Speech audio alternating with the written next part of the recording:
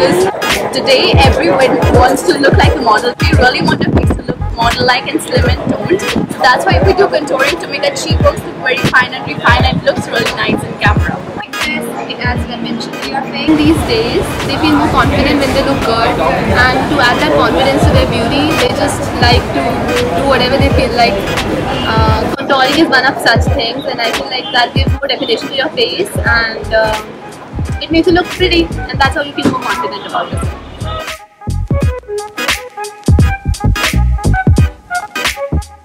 Hi, I'm just doing her makeup just to go for a concert today. Contouring is really in trend, and let me tell you, makeup cannot be done without contouring. And we use a couple of products, of course. We use brown. Brown is definitely the way to go.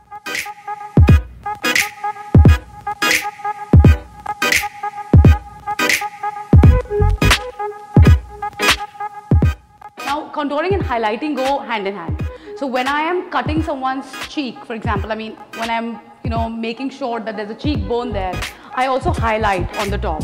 So let me show you how it's going to be done, and you'll obviously get a better understanding of it.